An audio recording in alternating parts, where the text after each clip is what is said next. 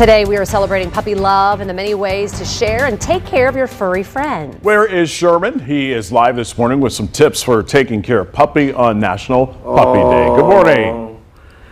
It is. It's Puppy Love Day. Good morning, Daniel and Ange and everyone. And I want to introduce you to Mac. Say hello, Mac. Yeah, Mac is part of, I think, 4 puppies in a litter that we have this morning. There are stars, for the stars of the show. And the focus of today, because today is National Puppy Day. So it is about love.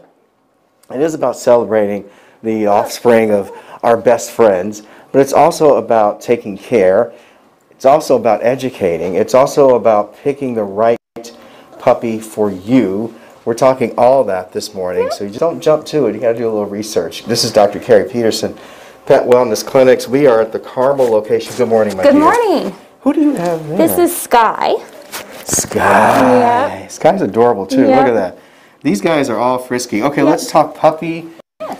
Puppy, picking the right puppy for your family, because for an individual, it is really an issue. Yeah. So it's springtime, so a lot of people, weather's getting nicer, they want to get a puppy. A lot of people got puppies last year with the pandemic. Right. It's just so important to do your research. It's important to know what puppy will fit with your lifestyle. There's so many different breeds. Is your family an active family? Are you going to be able to take the dog out for a walk like it needs to if it's a very highly active breed? Do you live in an apartment? Do you live in a home with a lot of land? Those are all things to consider.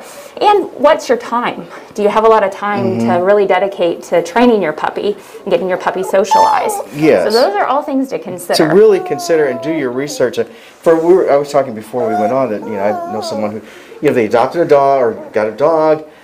Turned out that the dog needed a lot of space to run. They did not have that space, and it became a real issue. Yeah. So, but these are issues that if you are, let's say, picking a dog for a certain breed, because sometimes people want a certain breed. Are there specific tips for that? And then we'll talk rescue as well. So the AKC has a great website about each individual breed and what their requirements are. They also want to consider health issues too. A lot of pure breed dogs can have some health issues and require pretty solid veterinary care throughout their lifespan, so it could be an investment in that regard. To know that as well, yeah, right? Absolutely. Know what their temperaments are around children if you have children, but basically just do your research. There's a lot of great information, and if you have questions, call your veterinarian. Most veterinarians are pretty well versed in all breeds and can help you along the way. And let's talk adoption too, because if you're going to rescue, same kind of thing, right? I mean, you should know what because oftentimes you're going to rescue, like in this case, these are mixed breed. Actually, these are oops babies. Oops babies, yeah. But so you need to kind of know in general what that might bring, what that might present to you if you are adopting or rescuing as well, right? And even rescues and shelters, you can have a meet and greet with the puppy. Obviously, talk to the caretakers that have been caring for the puppy at a rescue, and see what the individual requirements and needs are for that puppy.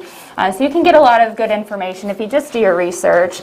And I can't hone in enough on the time factor. You just really have to have a lot of time. It is a commitment. It is a huge commitment. And coming up, we're going to talk puppy care 101. We're going to do that, and we're going to talk some vaccinations and also some health care and prevention. We're going to talk about all of that this morning. Right, Mac? Oh, I tell you, I walked in this morning, guys.